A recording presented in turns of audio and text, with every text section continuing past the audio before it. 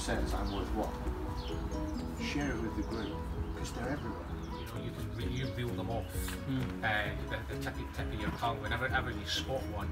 Yeah. It's when it tips. Okay, you guys telling a story that was isomorphic, where there was a problem with this sales team, the problem with that, rather than sort of saying he did this, he did that, she did, she said.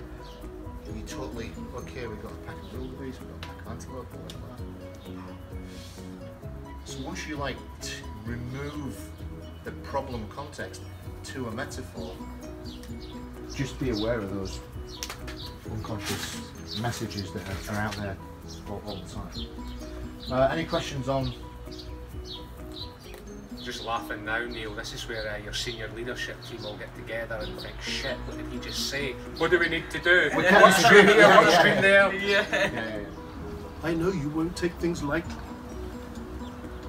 As you are sitting there listening to me, this solution has to be better.